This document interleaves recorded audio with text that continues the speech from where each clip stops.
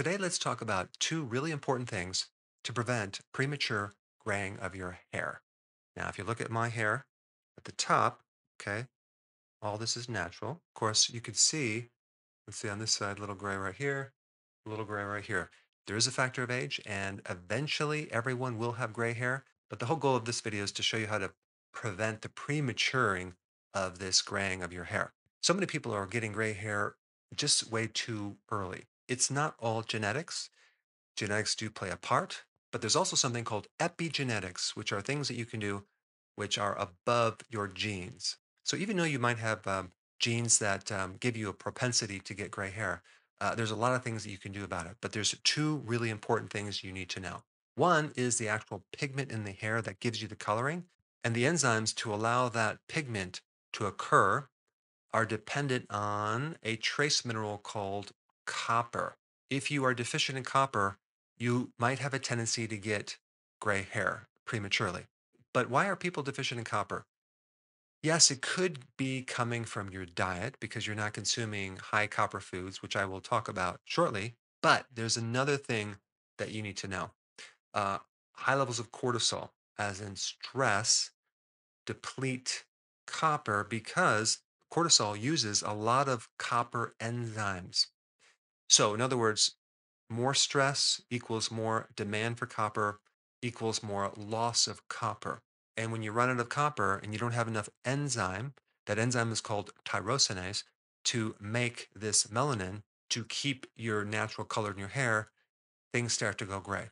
So, how does this apply to you? Well, stress. You probably even experience the more stress that you have, the more gray hairs you might find on your head. So, of course, the solution is to do whatever you can to reduce stress. But in the meantime, as you're doing that, there's other things you can do to increase copper, like eat more foods higher in copper. I don't necessarily recommend taking a copper supplement by itself.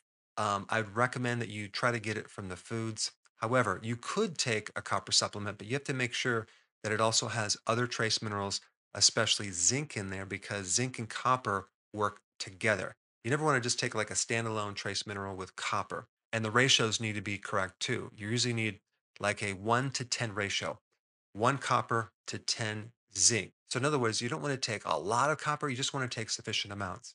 Now, before I get into the foods for that, let me just explain this other thing that's equally as important. And that is basically age, the aging process. What happens when you age? You get this accumulation of hydrogen peroxide that builds up in the hair shaft. Okay. And hydrogen peroxide causes like a bleaching effect of your hair. So the other question is, okay, how do you slow down the aging process? Well, you'd want to slow down the accumulation of hydrogen peroxide to at the very least keep the color in your hair.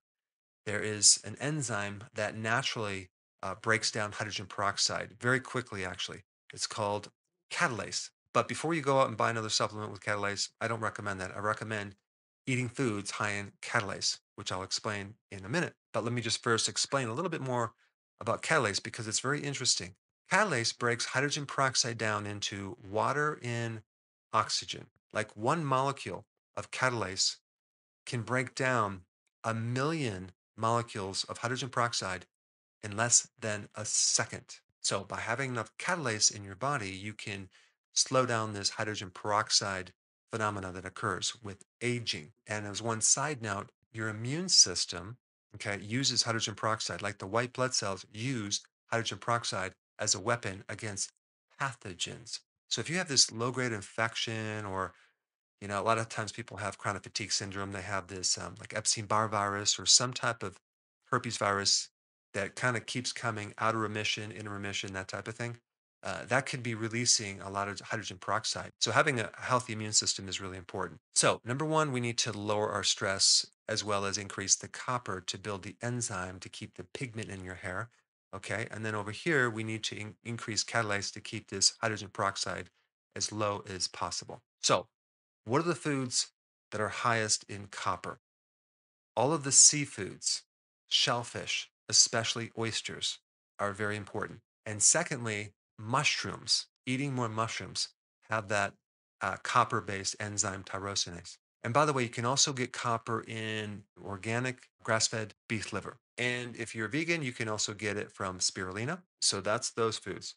Now, what about foods that can increase catalase? You can get catalase from grass-fed beef liver, vegetables, especially cruciferous vegetables, and sprouts or microgreens are loaded with catalase. So when you have your salad each day, make sure you add some microgreens or some sprouts.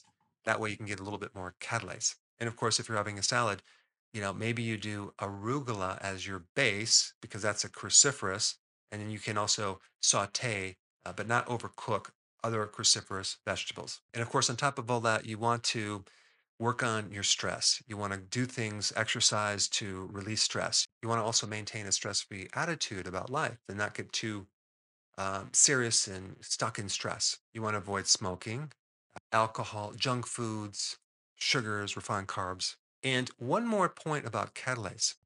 I found one study that showed that you don't want to go low fat.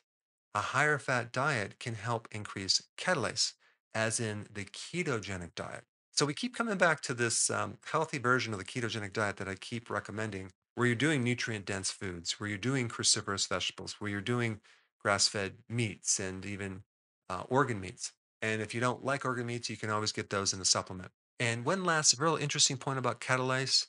I found another research study on mice. Okay, so if you have any pet mice, this could apply. That found when they stimulated the gene for catalase, there was a significant increase in lifespan, which is interesting, which would make sense because catalase works on your mitochondria, and it's an antioxidant.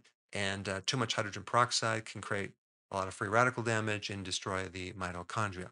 So now that we covered the premature graying of the hair, let's talk about the hair in general.